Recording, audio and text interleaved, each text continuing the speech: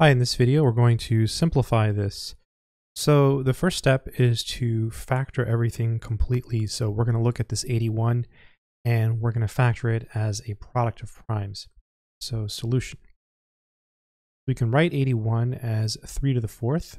This becomes 3 to the 4th. Then here we have x to the 4th. And we have our y cubed.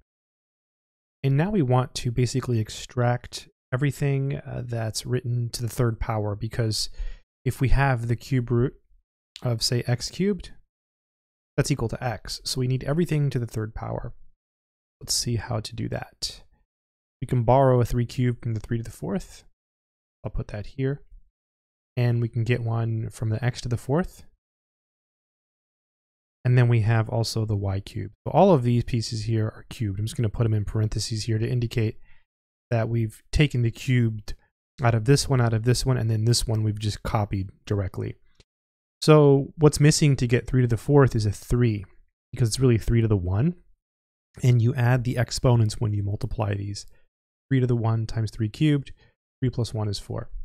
Same thing here, we're just missing an x to the first power, because x to the first power times x cubed is x to the 4th.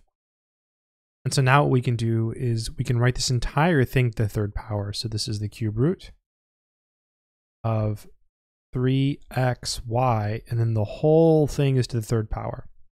Okay, and then here we have cube root 3x. You see, that's the idea. We want to use this basic idea where we have something to the third power. And now these basically cancel, so we simply have 3xy cube root 3x.